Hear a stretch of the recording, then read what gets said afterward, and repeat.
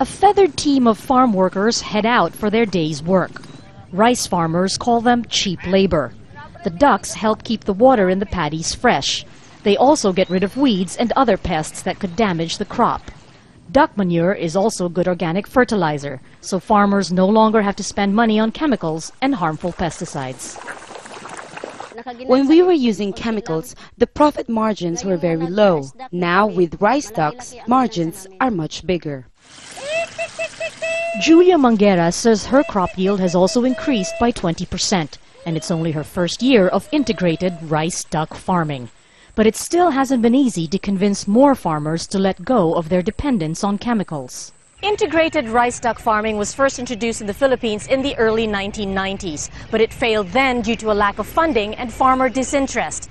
Now it runs the risk of possibly failing again now, but for completely different reasons.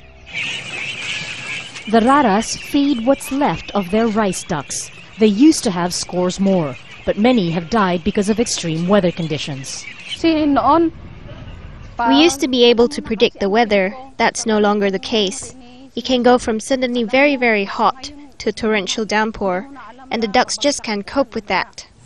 They've still found a way to use the dead ducks, hanging them in the paddies to lure rice bugs away from the crop. But it's still potential profit lost. The ducks were meant to be raised alongside the rice until they could either hatch eggs or be sold to market. Either way, these rice duck farmers are determined to stick it out, insisting the benefits still outweigh the disadvantages.